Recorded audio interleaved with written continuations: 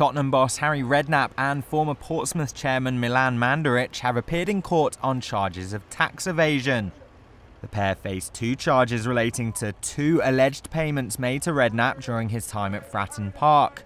They spoke only to confirm their names, addresses and ages during the brief 5-minute hearing at the City of Westminster Magistrates Court. They were given unconditional bail and must now appear at London's Southwark Crown Court in April. After the hearing, Mandaric's lawyer spoke to the waiting media. We are absolutely confident that this prosecution will fail.